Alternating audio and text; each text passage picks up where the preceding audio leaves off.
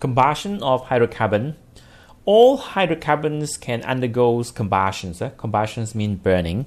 And there are two types of combustion: complete combustion and incomplete combustions. Now in SPM, you need to know what's the difference between these two combustions. For example, what caused the complete combustions and what caused the incomplete combustions. You also need to know the product of the combustions. For example, what will be produced under complete combustion and what will be produced under incomplete combustion. Okay, let's start with complete combustions. Now, complete combustions occurs when there are sufficient supplies of oxygen. Sufficient oxygen. So it means that the supplies of the oxygen is enough. And if the supplies of the oxygen is sufficient, then the products of the combustions will be carbon dioxide and water. Okay, so this is the products for complete combustions. For incomplete combustions, it happens when there are limited supplies of oxygen. Means that the supplies of the oxygen is not enough. And for incomplete combustions, the products is carbons, okay, or soot. Soot is the black smokes produced during combustions. Another product is carbon monoxide. This is a poisonous gas. Other than that, we have carbon dioxide and water. So these are the products produced during incomplete combustions. Another thing that you need to know about combustions of hydrocarbon is the factor that affect the amount of soot produced during the combustions. The soot of the combustions of hydrocarbons depends on the percentage of carbons it contains. And the higher the carbon percentage, the combustions will result sootier flame. Sootier flame means flame with more soot. More soot. The soot is the black smoke. Okay, if the percentage of the carbon is high, then more black smoke will be produced. Okay, for examples, let's compare ethane and ethene. Okay, ethane and ethene to see which one will produce more soot if it's combusted. Okay, ethane, the molecular formula is C2H6. Now again, you don't need to worry about this because you are going to learn this later. So if you don't know the equation, the formula for ethane, fine. Yeah, no problems because we will discuss that later. For ethene, the molecular formula is C2H4. Okay. So for ethane, the percentage of carbon is equal to, now we have two carbons, and the relative atomic mass of carbon is 12, and the relative atomic mass of hydrogen is 1.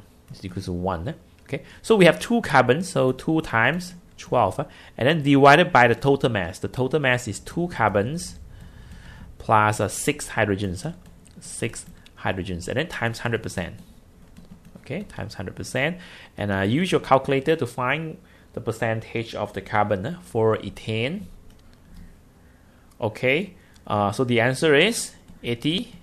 80%. Okay, now for ethene, the percentage of carbon is equal to, we have 2 carbons, so 2 times 12, and then so the total mass, 2 carbon plus 4 hydrogens, and then times 100%. Okay, so let's see what is the percentage of carbons of ethene. The answer is 85.7%. 85.7%. So the percentage of carbons for ethene is 85.7%, and the percentage carbon for ethane is 80%. So out of these two hydrocarbons, which one will produce more soot? Which one will produce more soot? The answer is ethene. Ethenes will produce more soot. Okay, or let's write here, more soot. More soot means more black smoke. Why? Because the percentage of carbon is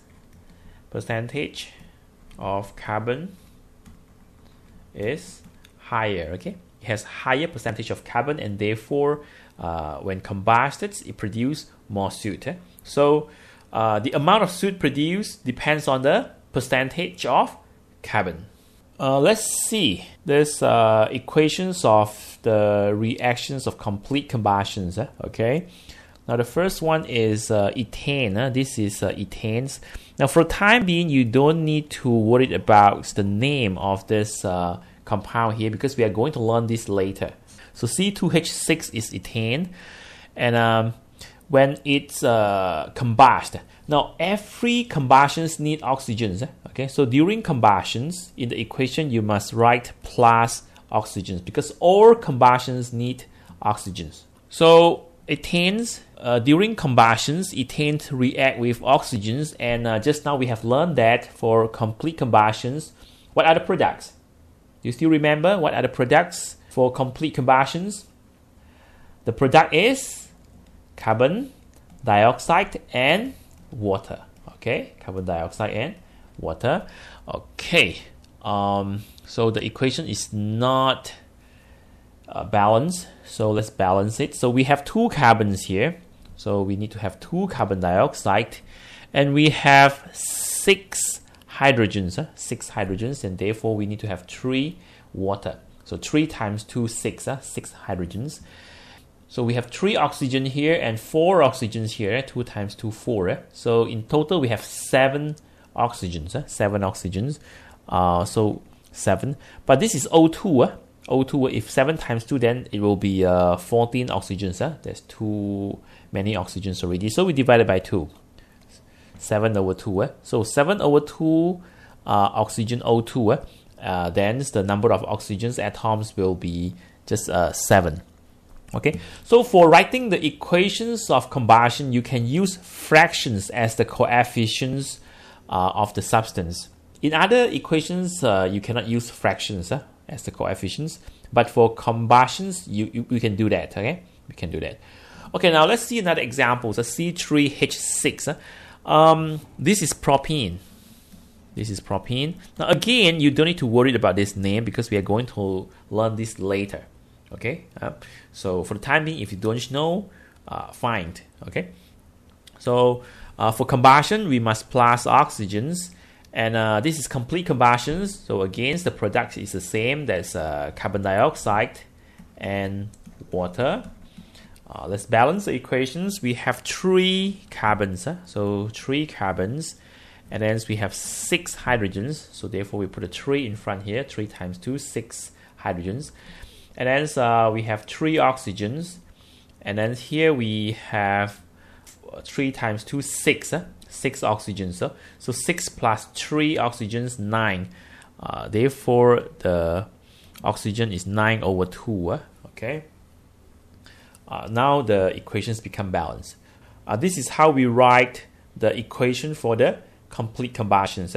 So remember, always remember, every combustion needs oxygen. So therefore, when we write the equation for combustion, we must plus oxygens, plus oxygen. And you need to know the products. What are the products for complete combustion and incomplete combustion? For complete combustion is carbon dioxide and water. Now after writing the reactants and the product, then we balance the equations. Okay, and we can use fractions for the coefficients of oxygens when writing the equations of combustions.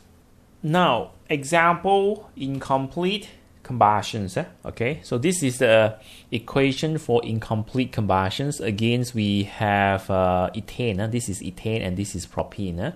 For incomplete combustions, the products may be carbon monoxide, CO, and then plus water. Okay, and also the products can be just carbons and water. Okay, so this is what will happen during incomplete combustions.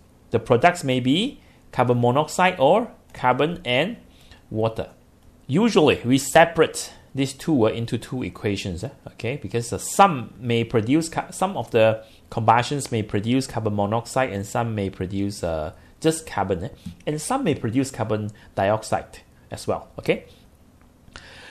So let's balance the equations. We have 2 carbons, so 2, and then 6 hydrogens, so 3. So for this one, we have 2 oxygens and 3 oxygens, so in total we have 5 oxygens. For this one, we only have 3 oxygens, so it's 3 over 2. Okay, so this is the equation for the combustions of ethane. For propenes, okay, again, the product is carbon monoxide and water, okay, and the second one is carbon and water.